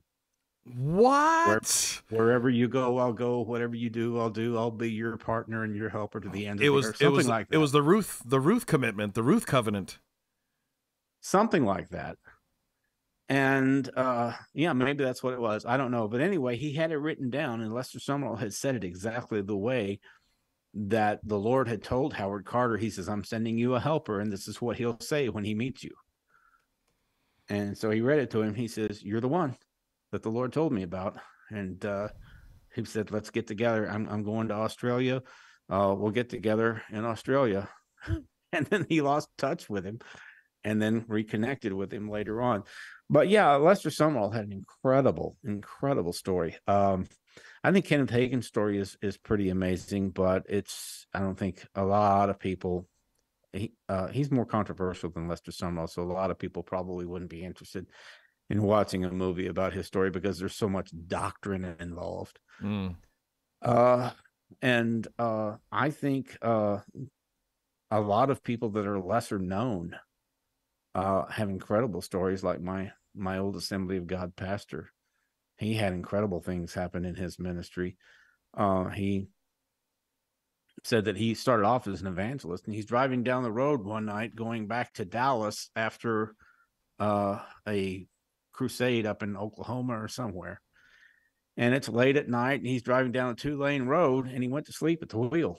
Whoa. And he was a young single guy, and nobody in the car with him. And he went to sleep at the wheel, and he heard this boom, boom, boom. A fist was pounding on the windshield.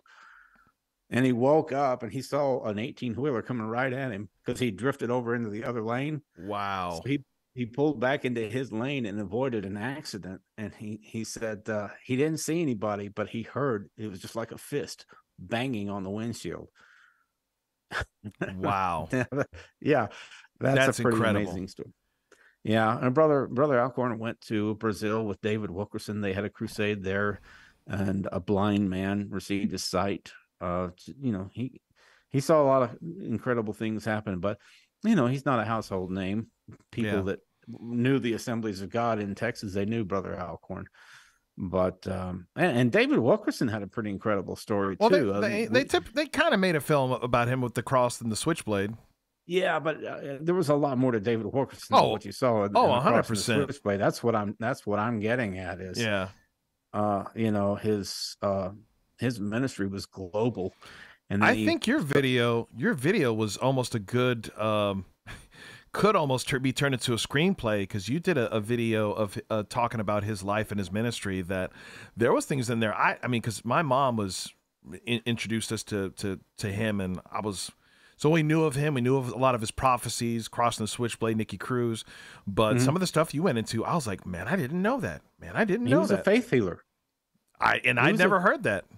I didn't know about that either till I read his son's book on him. But he was known as Davy Wilkerson, and he used to drive around town, and he had a little TV show where he would pray for the sick and stuff, and he operated in gifts.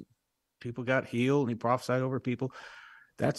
People don't know that about David Wilkerson, but he used to do stuff. He started off as a ventriloquist. That's another thing people don't know. You know, when he was a teenager, he would do a dummy thing for the children's church. So it's hard to imagine David Wilkerson with a man, you know, hi there. Yeah, doing the Jim Henson. Saint Questions said Bishop C.H. Mason. Are you familiar with that name? Bishop C.H. Mason? I know who Eric Mason is. I don't know C.H. C.H. Mason apparently was the one that started the Church of God in Christ. She said he was very controversial, and she said that there's not enough about black folks in church history. William Seymour would be another great one to is that the one from Azusa? Mm-hmm. Yeah. No, there's so many that you could think of. Gordon Lindsay, I think, had an incredible life. Oh yeah, Gordon Lindsay. I mean, I think, and then once you start talking about musicians, then that's a whole. I mean, Andre Crouch, I think, that's a story that should be told. Why they're making films about every other great musician and not somebody.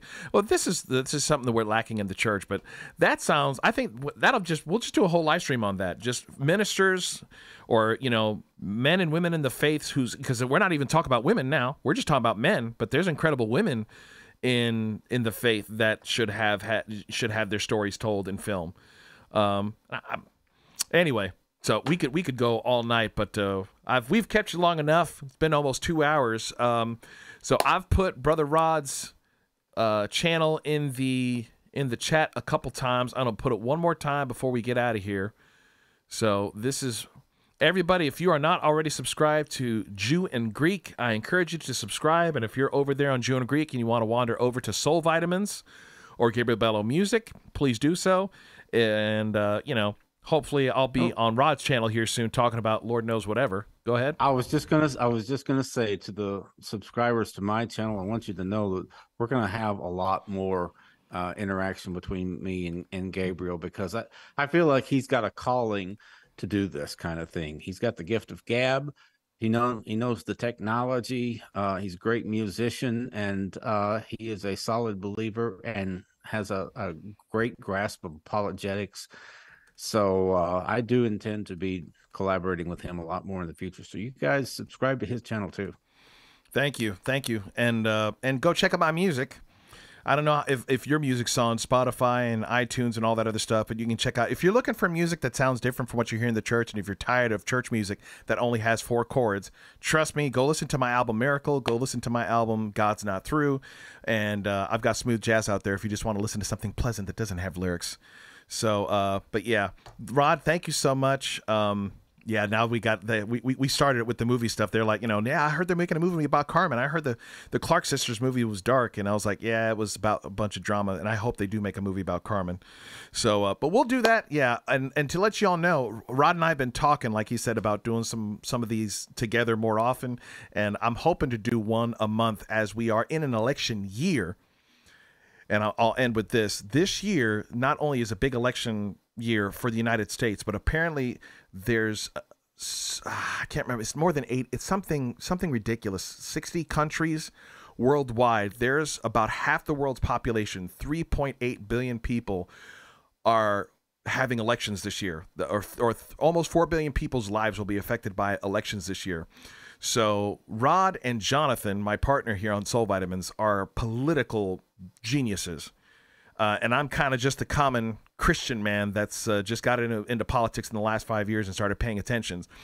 So I talked to Rod about just getting together once a month to kind of discuss current events concerning, because there's not enough balanced conversation. It's basically, well, if you're not for Trump, you're not for Jesus. And it's like, well, if you vote for Trump, you're the devil. And, these guys actually know how to have a conversation without demonizing people, intelligent conversations that everybody will benefit from. So we're hoping to get that going here, as especially with what happened with this week in Iowa and Vivek Ramaswamy dropping out. So hopefully we will see all of us together here more often, and we can come together, reason, discuss, and pray. And I'm gonna give Rod the last few words, and then Rod, I'm gonna just ask you to pray over all of us before we get out of here. Amen. Okay, amen. Well, Saint questions. No more 4 chords. More than 4 chords in Jesus' name. Man, Gabriel has a song about that. Go check it out. Jesus deserves more than 4 chords. More than 4 chords. All I'll say in closing is that we all need to be prepared to give an answer to people who ask us questions about what we believe and why we believe. And that's what I want to be.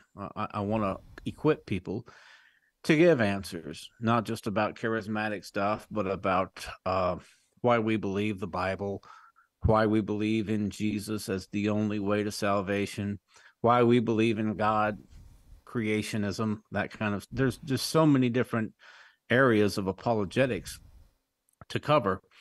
But I think it's time that we grow up in the charismatic movement and equip ourselves to deal with these issues in the intellectual arena. And Gabriel and I have had a lot of discussions along these lines over the past couple of years. And he doesn't get into it a whole lot, but this guy he's studied a lot of philosophy and apologetics. And he can converse along these lines, even though he's a saxophone player. That was odd. Yeah. So, I mean, people don't usually link saxophone players with theology, but how much do you link guitar players with theology, for that matter? a lot of great ministers have a background in music, starting with David, baby. Mike Winger was plays guitar and has led worship. Alan Parr plays keyboard and has done worship. Elisa Childers used to be part of Zoe Girl. Yep. Her dad was Chuck Girard, who was part of the whole Jesus Revolution group, Love Song. So you'll find a lot of people with a musical background, and I think that's not unusual, because that's 2 things that you get in church, is music and theology. So anyway, but yeah, thanks for joining us here tonight, and let's go ahead and close it in prayer.